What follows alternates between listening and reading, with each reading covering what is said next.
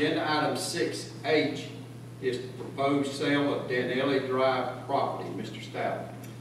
Yes, sir. The Lowndes County Utilities Department saw bids to dispose of the property located at 5407 Danieli Drive.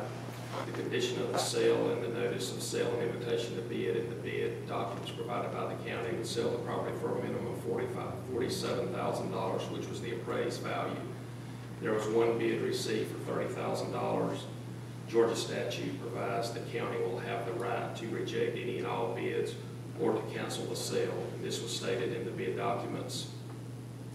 Staff recommends the bid for the sale of property located at 5407 Danieli Drive be rejected as it did not meet the minimum bid requirement and the sale be canceled. Any questions for Mr. Stout?